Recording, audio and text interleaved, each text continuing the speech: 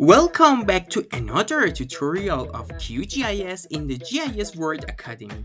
In this tutorial, I want to tell you one of the newest functionality of the QGIS, which is powered by the Cesium, adding the 3D tiles in the QGIS. In order to use this functionality, the first and the most important thing is that you should take a look at the version of your QGIS.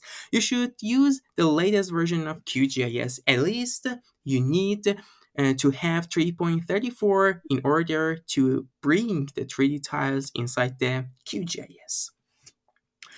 And the second important things is the data. Maybe some of you are not familiar with the concept of the 3D tiles, or it is the first time you want to explore it. So I will Cesium make it very easy. You will find this GitHub repository. I will add the link to the descriptions of the video. You can take a look at it. I have already used it, so we can use the same data set. Okay, then how we can import the data. The most easiest one, using this toolbar, which is the data source manager toolbar. So if you cannot find it, it's very easy. Just click on the top of the QGIS window panel. Then you will find in the toolbar data source manager toolbar. After that, just click on it. Then you will have what happened? Okay. Then you will have the source type. In the source type, you will have a file and services. In this tutorial, you want to make it a very easy part. But don't forget, in the data source manager toolbar, first of all, we should go to the scene section, and inside it you will find these two parts, and then we wanna make it very easy. We will use the file. Then after that, we will just go to our folder. So I have already downloaded 3D tile samples. So 1.0, just this. And then you should go to the request volume. Then we will select the tileset.json. Then we will add it. Perfect. Yes, now you have the 3D tiles inside the QGIS. One thing that I want to mention you is that the location of this building. As you know, for the 3D visualization, always we have the center. And then if, for example, now my focus in my map and in my layouts right now is this building, I want to have the 3D visualization from this building. So if I want to have the rest of the building plus this building, so I will put a building on the top. So when I am rotating and around this center, so I have a complete view from the front and left and right side of this building. Okay, then with this button, a new 3D map view, or you can easily use a Ctrl-Alt-M. So when you are clicking on this button, so the 3D part will be pop up. The 3D window part will be pop up. It's really great. So you have a lot of options to work with that. So you can go up and down with this tool. You can also have this rotating part, but the most easiest way, if you want to zoom in and zoom out, so you will use Control and Shift. And then if you want to change the direction, so you can have it like this.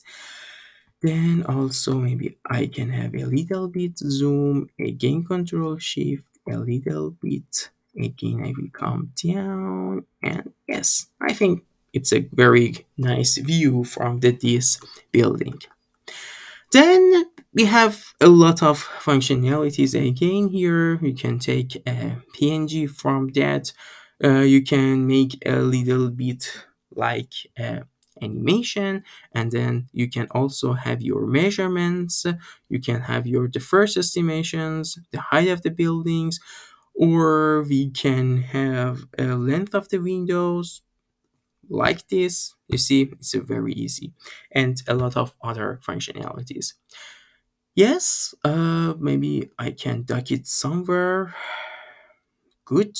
You see, you have two parts, the 3D parts, the combination of the 3D and 2D parts. Yeah, it's really nice.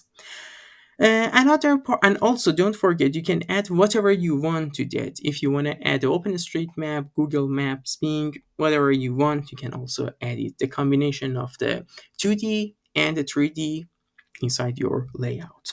Okay, now it's time to create a very, very simple layout to see that, okay, what will happen there. So, tile set, and okay. Good. Maybe I can change this to the A3. I think now it's good.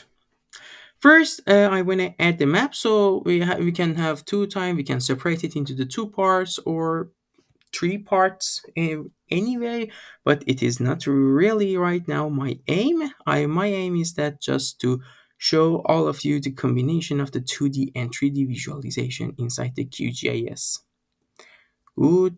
And maybe I can just manually extend a little bit, change the extent, zoom to this part, and maybe I can put it right now here. I think it looks good. After that, maybe I can have a little bit more focus on this building, so I will just add this 3D tile here. But you can see that it is not connected because here is a 3D map 1, but if we go to the QGIS, here it's a 3D map 5. And so just click on this and change it. Perfect. Here you can see, here you have your map plus here you have a 3D video, a 3D visualization of this building. I think it's enough for today. Thanks again for your time and all your attention. Just stay tuned with us in the coming weeks. We will start a Cesium complete tutorial, Cesium.js. So if you're interested in this topic, don't forget to subscribe our channel. So see you soon all in the next video. Bye.